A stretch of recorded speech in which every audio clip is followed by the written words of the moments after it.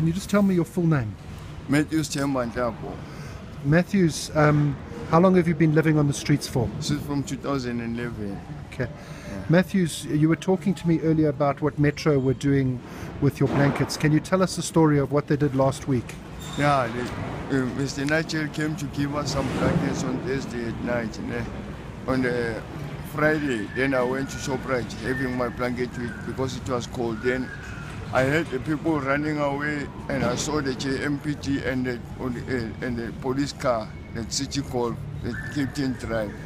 They took the things from the street, and they took our blankets. That's how I lost my blanket. I don't have another one. I don't have another blanket now.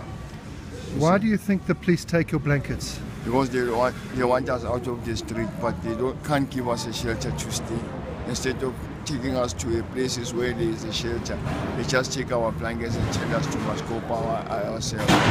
You see, but now the people from the shelters, they say we have to get somebody who can take us in, because some guys, they go in the shelters, then they steal because they don't have IDs and all this stuff. You see.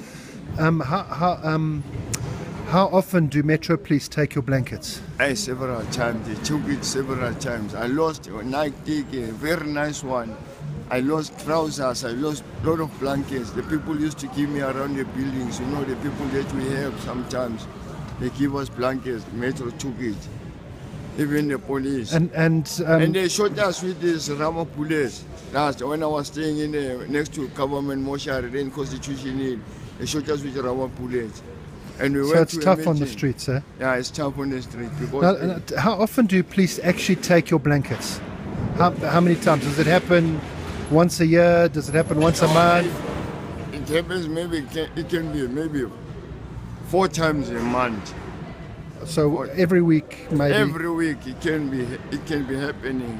Because has it been happening since you've been living on the streets? Yes, since I've been living on the streets. So since 2011 you've been experiencing this? Yes, since from So this is not a new problem? It's not a new problem for me. What do you want to say to Metro Police? I want to ask them to stop hitting us and taking our things, remind us very nice, and tell us if we have to go home, and show us the right thing, you see, and be nice to us. Thank you. Yes. Thanks very much. Yeah.